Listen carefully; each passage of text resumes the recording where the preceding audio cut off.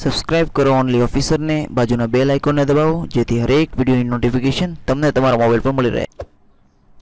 નમસ્કાર દર્શક મિત્રો, હું છું રાહુલ અને તમે જોઈ રહ્યા છો ઓનલી ઓફિસર। મિત્રો, આજે વાત કરવાની છે જીએસઆરટીસીની જે એક્ઝામ બહાર પડી છે 2018માં। તો તાજેતરમાં જેટલી પણ એક્ઝામ બહાર પડી છે જીએસઆરટીસીની, કઈ પોસ્ટ બહાર પડી છે તેની વિશે ચર્ચા કરવાનું છું। તેનું પગાર ધોરણ કેટલું રહેવાનું છે તેની વિશે ચર્ચા કરવાનું છું આ વિડીયોની અંદર।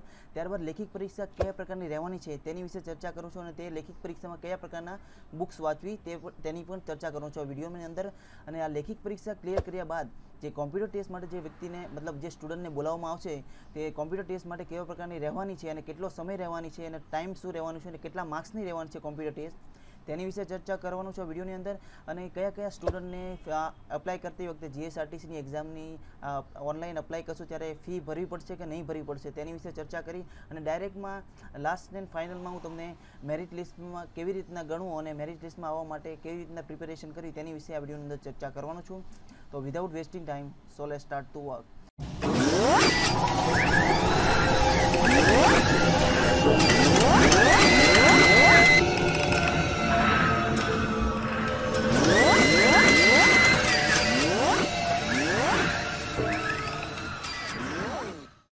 તો સૌથી પહેલાં જે મિત્રો જે પોસ્ટ આવી રહી છે તે પોસ્ટ છે ટ્રાફિક કંટ્રોલની જીએસઆરટીસીની પોસ્ટનું નામ છે ટ્રાફિક કંટ્રોલર, અને તેની ફિક્સ પગાર છે 5 વર્ષ માટે મિત્રો 10,000, અને તેમાં કુલ જગ્યાઓ છે 65 જગ્યાઓ છે।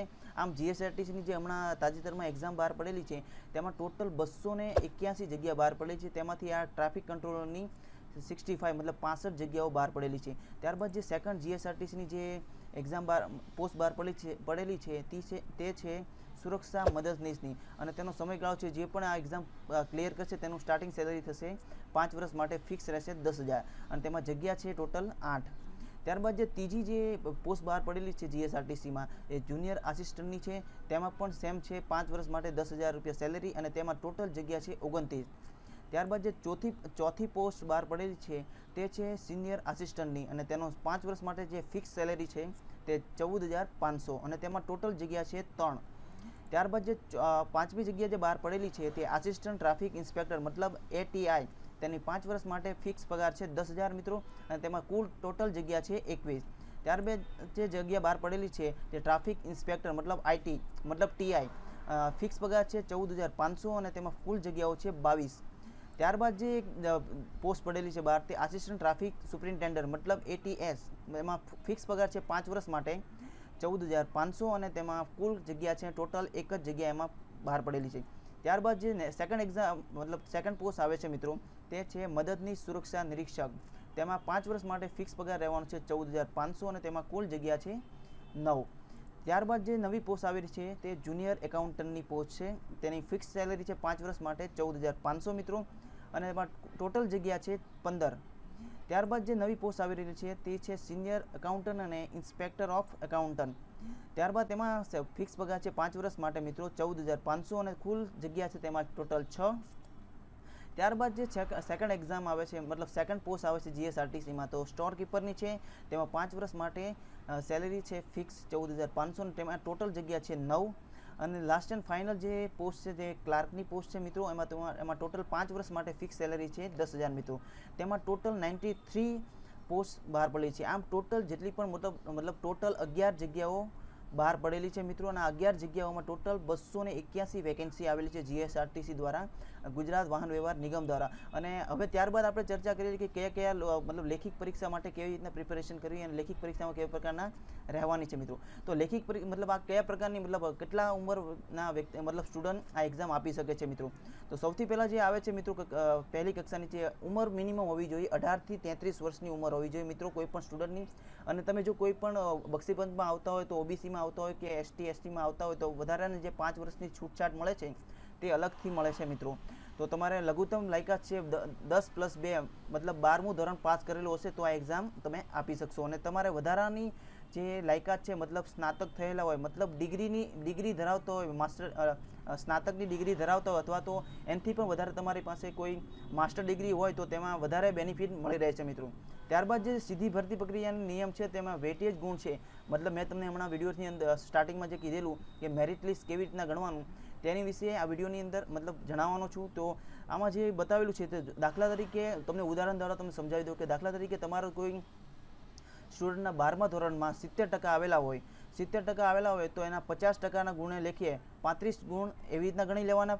અને ત્યારબાદ તમે જો સ્નાતક કરેલું મતલબ ગ્રેજ્યુએશન તમે થયેલા હોય તો તેના મતલબ ગ્રેજ્યુએશનના ટાઈમમાં તમારે જો 50% આવેલા હોય તો 50% લેખે 20 ગુણ સાથે ગુણી લેવાના. તો મતલબ 10% માર્ક્સ એના ગણી લેવાના, પહેલાના 35 અને બીજાના 10, એમ ટોટલ 45 માર્ક્સ થયા. અને ત્યારબાદ જે સેકન્ડ એક્ઝામ લેવાય છે જે કોમ્પ્યુટર ટેસ્ટ જે OMR સીટ દ્વારા લેવામાં આવે છે. આમ ટોટલ લેખિત પરીક્ષા અને કોમ્પ્યુટર પરીક્ષાને ભેળવીને ટોટલ 150 માર્કનું પેપર હોય છે. અને 150માંથી કોઈ સ્ટુડન્ટે 75 માર્ક્સ લાવેલા, મતલબ 50% માર્ક્સ કોઈ સ્ટુડન્ટે લાવેલા છે. તો 50% માર્ક્સ લાવેલા હોય તો 50% ગુણ્યા મતલબ 75 માર્ક્સ લાવેલા છે તો 75 ગુણ્યા 30, તો એમ 15 માર્ક્સ એ પ્લસ થશે મિત્રો. મતલબ પહેલાના 35 પછી 10 ટોટલ 45 છે અને 45 પછી 15 ટોટલ 60 માર્ક્સનું તેનું મેરિટ લિસ્ટ બનશે. આવી તો મેં તો તમને ખાલી એક્ઝામ્પલ રીતે બતાવેલું છે. તમારે જો 12મા ધોરણમાં કંઈ 80% આવેલા હોય, 90% આવેલા હોય તો આવી રીતના તમારે મેરિટ લિસ્ટ ગણવાનું છે મિત્રો. ત્યારબાદ મિત્રો આવી રીતના પ્રોસેસ થયા બાદ લેખિત પરીક્ષામાં માળખું કેવા પ્રકારનું રહેશે, લેખિત પરીક્ષામાં કયા પ્રકારની રહેશે, કેટલા કલાક રહેશે તેની વિશે થોડી જાણ કરી લઈ. તો લેખિત પરીક્ષા 100 ગુણની રહેવાની છે મિત્રો. 2 કલાકનું પેપર રહેવાનું છે મિત્રો. ત્યારબાદ કયા સબ્જેક્ટ પૂછાવાના છે તેની વિશે થોડી ચર્ચા કરી લઈ. તો પહેલો સબ્જેક્ટ છે જે સામાન્ય જ્ઞાનનો રહેવાનો છે. ત્યારબાદ ગુજરાતનો ઇતિહાસ રહેવાનો છે, ગુજરાતનો ભૂગોળ રહેશે મિત્રો, ગુજરાત અને ભારતનો વર્તમાન પ્રવાહ મતલબ કરંટ અફેર્સ ઘણું બધું પૂછાવાનું છે. એ 12મા ધોરણના કક્ષાને ધ્યાનમાં રાખીને પૂછાવાનું છે. આ જેટલા પણ સામાન્ય જ્ઞાન છે, ગુજરાતનો ઇતિહાસ છે અને ભૂગોળ છે તે 12મા ધોરણની ચોપડીમાંથી તમને 40 માર્કનું પૂછાવાનું છે. અને વર્તમાન પ્રવાહ છે તે તમને મારી ચેનલ પરથી તમને મળી રહેશે, જે કરંટ અફેર્સ આપણે કહી શકીએ. ત્યારબાદ જે ગુજરાતી વ્યાકરણ છે એ 10મા ધોરણને ધ્યાનમાં રાખીને પૂછવામાં આવશે, તેના વેટેજ છે 10 ગુણ મિત્રો. ત્યારબાદ અંગ્રેજી વ્યાકરણ છે તે 10મા ધોરણની કક્ષાનું હશે અને તેનું વેટેજ ગુણ છે 10 ગુણ. ત્યારબાદ જે ટેસ્ટ ઓફ રીઝનિંગ તે 20 ગુણનું રહેવાનું છે મિત્રો, તે 10મા ધોરણને ધ્યાનમાં રાખીને તૈયારી કરવી. ત્યારબાદ જે કોમ્પ્યુટર માટેની જે પાયાની જાણકારી હોય તે જનરલ નોલેજ તેનું 20 ગુણ રહેવાના છે. અને તેમ આમ ટોટલ 100 ગુણનું પેપર રહેવાનું છે મિત્રો લેખિત પરીક્ષા. આ લેખિત પરીક્ષામાંથી તમારે મિનિમમ 100માંથી કેટલા ગુણ લાવવાના રહેશે, તો મિનિમમ 40% માર્ક્સ લાવવાના રહેશે. મતલબ 40% મતલબ 40 ગુણ પણ તમારા 100માંથી આવેલા હશે તો તમે પાસ ગણાશો અને તમને કોમ્પ્યુટર ટેસ્ટ માટે બોલાવવામાં આવશે. જે પણ વ્યક્તિ આ લેખિત પરીક્ષા પાસ કરશે તેને કોમ્પ્યુટર ટેસ્ટ માટે બોલાવવામાં આવશે. તો કોમ્પ્યુટર ટેસ્ટ કેવા પ્રકારની રહેશે, તો કેટલા માર્ક્સની રહેવાની છે અને સમયગાળો કેટલો રહેવાનો છે તેની વિશે થોડી ચર્ચા કરી લઈએ. તો 50 ગુણનું આ કોમ્પ્યુટર ટેસ્ટ રહેવાની છે અને તે 50 મિનિટની રહેવાની છે. અને તેમાં ગુજરાતી ટાઈપિંગ રહેવાની છે 10% ગુણ. ત્યારબાદ અંગ્રેજી ટાઈપિંગ રહેવાની છે 10% ગુણ, 10 માર્કનું રહેવાનું છે. અને ઉપર ગુજરાતી ટાઈપિંગ પણ 10 માર્કનું રહેવાનું છે. ત્યારબાદ કોમ્પ્યુટરના પાયાની જાણકારી મતલબ કોમ્પ્યુટરનું પ્રેક્ટિકલ કસોટી લેવાની છે, તેના 30 માર્ક હશે. મતલબ એમાં એક્સેલ પણ આવશે, પાવર પોઈન્ટ પણ આવશે, વર્ડમાં ડોક્યુમેન્ટ પણ બનાવવાનું આવશે અને તમારે ટેન્ડર નોટિસ પણ બનાવવાની રહેશે મિત્રો. 50 માર્કનું ગુણ રહેશે અને 50માંથી તમારે મિનિમમ 20 ગુણ લાવવાના રહેશે. અને જે પણ સ્ટુડન્ટ આ 20 ગુણ લાવેલા હશે તેને કોમ્પ્યુટર ટેસ્ટમાંથી ક્લિયર થઈ જશે અને તેને ડાયરેક્ટ જોઈનિંગ લેટર આપવામાં આવશે અને પગાર ધોરણ તેનું ચાલુ થઈ જશે. આ પગાર ધોરણ એ 5 વર્ષ માટે ફિક્સ રહેવાનું છે મિત્રો, જે 10,000 રહેશે. અને ત્યારબાદ જે ગ્રેડ પે જે મળે છે તે રાબેતા મુજબ 5 વર્ષ પછી તમને મળવાનું ચાલુ થઈ જશે. અને વયમર્યાદા કેટલા પ્રકારની રહેવાની છે મિત્રો તેની વિશે થોડી ચર્ચા કરી. તો મિનિમમ આ એક્ઝામની અપ્લાય કરવા માટે મતલબ અરજી કરવા માટે 18 વર્ષની મિનિમમ ઉંમર હોવી જોઈએ અને વધારેમાં વધારે 33 વર્ષની ઉંમર હોવી જોઈએ. અને જો 33 વર્ષની ઉંમર હશે અથવા તો તમે કોઈ OBC કે ST OBCમાં આવતા હોય, બક્ષીબંધમાં આવતા હોય તો વધારાને તમને 5 વર્ષની છૂટછાટ મળશે, તો તે અલગ છે મિત્રો. અને આ એક્ઝામ ત્યારબાદની જે મિત્રો ફી ભરવાની પ્રોસેસ આવશે છે, મતલબ જે તમે જો OBC ST OBCમાં આવતા હશો તો તમારે 250 રૂપિયાની ફી ભરવાની રહેશે નહીં. તમારે ડાયરેક્ટ તમે અપ્લાય કરી શકશો, ફ્રીમાં તમે ફોર્મ ભરી શકશો. અને અથવા તો તમે જો ઓપનમાં આવતા હોય તો મિનિમમ તમારે 250 રૂપિયા ફી ભરવાની રહેશે.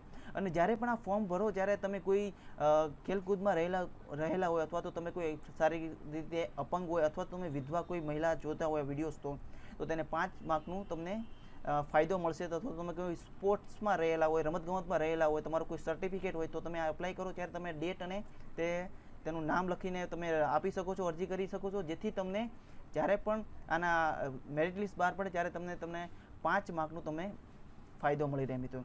તો મિત્રો આ વિડીયો બનાવવાનો મકસદ એક જ છે, તમારે હરેક પ્રોબ્લેમનું સોલ્યુશન વિડીયો તમને અંદર મળી જશે. તમારો કોઈ સુઝાવ હોય, તમારું કોઈ મંતવ્ય હોય, તમારો કોઈ વિચાર હોય, તમારે કોઈ આઈડિયા ન આવતી હોય, તમને કોઈ એવું કોઈ દિમાગમાં હોય, તમને કોઈ પ્રોસેસ રહી ગઈ હોય, તમને કોઈ આઈડિયા ન હોય, તો આઈ મેક શ્યોર કે તમારો સુઝાવ તમે નીચે કોમેન્ટ બોક્સમાં જરૂરથી લખજો. 24 કલાકની અંદર તમને રિપ્લાય કરવાની જરૂરથી કોશિશ કરી. અને તમે જો જીપીએસસીની તૈયારી કરતા હો અને તમને સસ્તાના સારા બુક્સ પરચેસ કરવા હોય તો નીચે ડિસ્ક્રિપ્શનમાં મેં બુક ફોર યુ નામની વેબસાઇટ દીધેલી છે, ત્યાંથી તમને સસ્તાના સારા બુક્સ પરચેસ કરી શકો છો મિત્રો.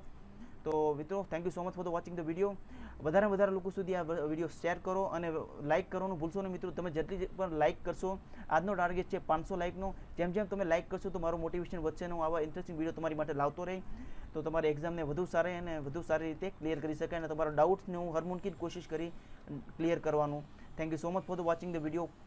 નીચે કોમેન્ટ બોક્સમાં તમારું કોમેન્ટ જરૂરથી લખજો. જે પણ હોય, તમને વિડીયો સારો લાગ્યો હોય તો ગુડ લખજો, થેન્ક યુ લખજો, thank you so much sir લખજો, તમારું મન હોય લખજો. પણ પ્લીઝ જે પણ સ્ટુડન્ટ જોવે છે નીચે કોમેન્ટ બોક્સમાં જરૂરથી લખજો, જેથી મને આઈડિયા આવે કે જેટલા પણ મેં વિડીયોઝ બનાવેલો છે તેમાંથી એક પણ સ્ટુડન્ટનું જો કોઈ મદદ મળી શકે તો આઈ મેક શ્યોર કે એની લાઈફ બદલી શકે મિત્રો. Thank you so much for the watching the video. અને નવા દર્શક મિત્રોને જણાવવાનું કે હજી સુધી મારી ચેનલને સબસ્ક્રાઇબ ન કરી હોય તો મિત્રો રાઇટ હિયર રાઇટ નાઉ અત્યારે સબસ્ક્રાઇબ કરો, કે આવનારા ટાઈમમાં એવા જ ઇન્ટરેસ્ટિંગ વિડીયો સાથે હું ડેલી બેઝ પર વિડીયોઝ અપલોડ કરતો રહેવી અને તમારી લાઈફને અથવા તો તમારી એક્ઝામને ઓર જ્યાદા ઇઝી બનાવવાની કોશિશ જરૂર કરી. Thank you so much for the watching the video and Satyamev Jayate. Subscribe કરો ઓનલી ઓફિસરને, બાજુના બેલ આઇકોનને દબાવો જેથી હરેક વિડીયોની નોટિફિકેશન તમને તમારા મોબાઈલ પર મળી રહે.